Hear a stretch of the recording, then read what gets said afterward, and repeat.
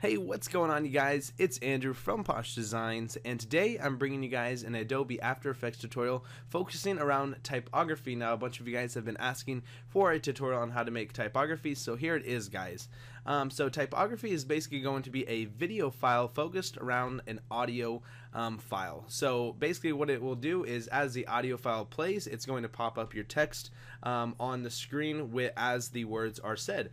So I did take the time out to make a 7-second clip just to kind of show you guys what we're going to be recreating. So here it is. Middle finger to my old life, all the cold nights, makes being this hot feel so nice. Alright guys, so that was made really simple, really easy, and we should just hop right on into it and get started. So let's hop into our composition and say new composition. Our composition name, we're just going to name it Typography. And let's set the width and height to 1920 by 1080, and let's just make it about 10 seconds. You can pick whatever your background color you want it to be, so I'm going to have it to be a little bit more of a darker gray. It's going to be 2C, 2C, 2C, 2C. So if you guys want to use the same color, and we're going to hit OK. Alright, so here I have my composition, and then what we want to do is bring in our audio file. So whatever audio file you want to create a typography out of, I just made a sample, and it basically says that this is just a tutorial. So we're going to bring that on into After Effects. So let's drop that into our project file. And if we see we have sample right here, we're just going to bring that down here. Alright, so now I have that. So what we want to do is just zoom in on this a little bit more. And we're actually going to just bring our render slider down there as well, just because we don't need to render a bunch of stuff. So we're just going to render it to about 201, as you guys see up here in our work area. So after we have that, what we want to do is preview our audio. Now, to preview your audio, you can do one of two things. You can either press this little guy, and this will play the audio. So if we listen, this is just a tutorial.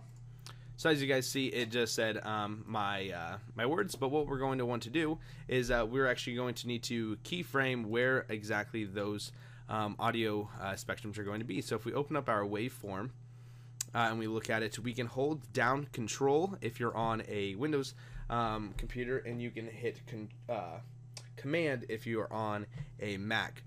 So if we hold down Control, since I'm on my Windows computer, you guys can see that it is going to play there. So right there it says this. So what you want to do is you want to make whatever slide you're going to be. So it's going to say this is just a tutorial. So what I want to do is type out all those words. So I want to say this is just a tutorial. And let's make this all capital letters as well. Alright guys, and if you want to make it look like an actual typography, you guys are going to want to use a typography text. I'm using Typography Pro. I will link it down in the description below so you guys can go download it as well. But yeah, so what we want to do is we want to put these letters slash words into a kind of combustion that's going to look kind of cool. So for this, we're going to make it a little bit bigger by selecting our typing tool. We're going to hit Control A to select all of it.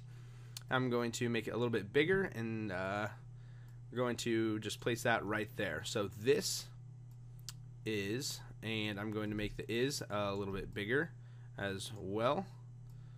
So it looks like that. And then we're going to move the just right there. We'll also make the A just a tad bit bigger by going and putting it right there. And then we'll move tutorial down here, and we'll just make that thing huge as well. Now what we can also do is play around with how the text looks. So if you're using the Typography Pro, you can Control A, go drop down this one that says light, and you can actually make it look however you want. So I'm going to have this one be extra bold. The just I want to make ultra light. And let's say that we want this ultralight as well.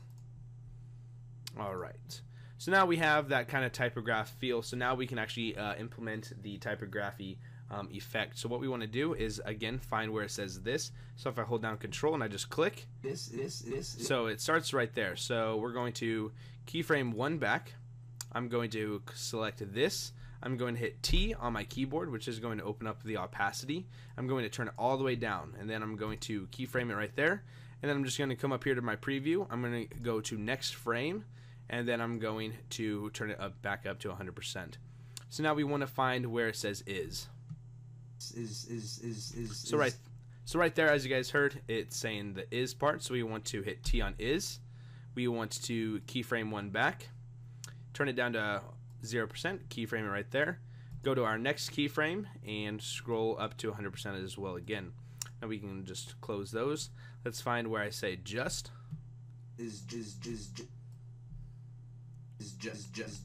Alright, so I think I say just. So right there I start saying just. So we want to hit T on just right there. Keyframe one back.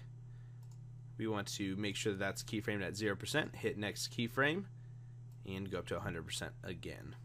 So now we want to find where I say A. So I start saying A right there, so I'm going to hit T right there. Turn the opacity all the way down. Then next keyframe. And then I start saying tutorial right about here. So right there I start saying tutorial. So I'm going to select tutorial.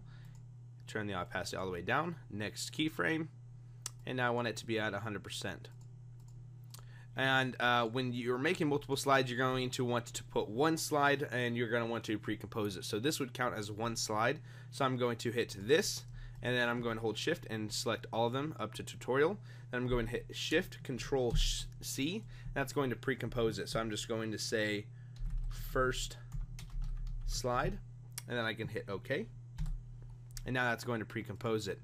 So now if I just go all the way back and we render it real quick. This is just a tutorial. So as you guys see, it's a typography now. So this is just a tutorial. So pretty cool. And then you guys can add some more effects. If you have like magic bullet looks, that's what I usually use. I just add in our effects. So if I were to go into here and just go to magic bullet looks, open up looks, hit edit, and then I can go to looks, and I usually use Blockbuster for them. And then if you just hit finished, now you have some really nice looking text, along with you guys can also apply it to the background if you guys wanted to. So guys, that's pretty much how you guys make a typography effect. If you guys did want it to, like, let's say, like, move off the screen, you guys can of course do that just by selecting the first slide, hitting P, keyframing the position wherever it is, and then you want to obviously move it down your timeline and move the position to wherever you were. So if I were here at let's just say a second and 30 frames, I would want to position it right there, and then I want to go to 2. What I would do is just move it on over.